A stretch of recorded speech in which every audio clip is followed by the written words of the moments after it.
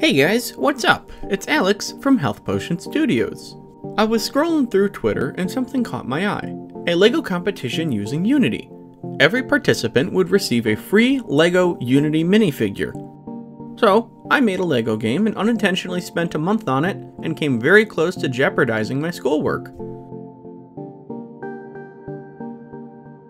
I'll admit, I only wanted the minifigure, but I also wanted to create something to be proud of. So I downloaded the starter kit and opened it up in Unity. Having never worked in 3D, it was kind of intimidating. I did not want to end up creating the same third-person game as everyone else, so I got to thinking. Now, I really like physics games, so I thought about some kind of LEGO marble game. Thankfully, I was quite skilled with Legos as a kid, so it was very easy to Google how to make a LEGO ball. Using LEGO Studio, I built a ball. This first version proved to be too thick to see through, and so I created a new version out of thinner pieces.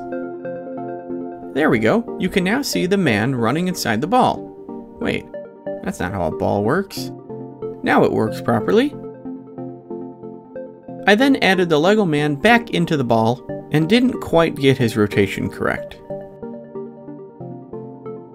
With everything now working correctly, I created a new testing environment. But it looked like garbage, so I created new level art and also implemented some ice physics.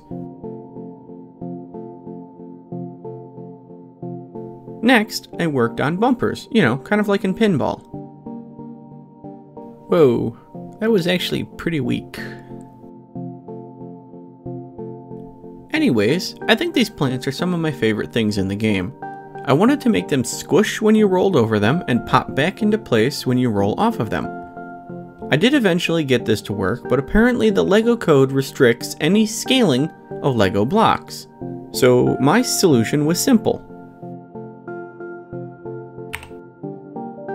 Speaking of plants, did you guys know I'm currently making a game? It's called Vicious Vine, and you play as a worm-like monster tumbling through levels attacking the wildlife. Go wishlist it on Steam and let's try to surpass Danny's game. To save time, I'm going to just list some of the remaining gameplay changes. Level outlines to help with depth. The ability to jump.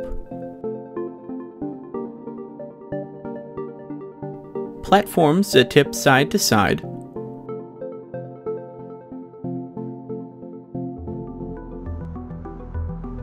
Moving platforms. Rave shadows, and finally, brick collectibles. I needed to still make the game look different, so I started experimenting with the backgrounds. I tried setting the background to the wood panels from the platforms, and that gave me the idea to put him in a toy box.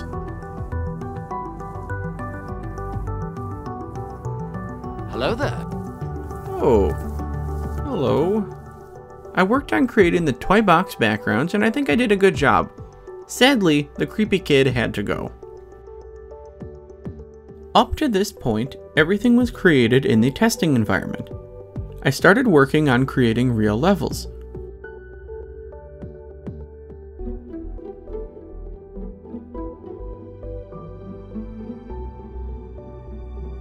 As you can see, I know what I'm doing, which is why I also added a button to skip the bad levels.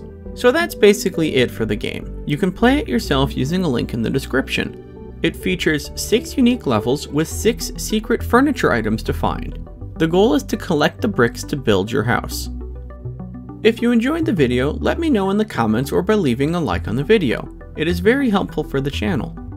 Also, consider subscribing to the channel because I like to see the numbers go up. Well, I'll catch you guys next time. Adios!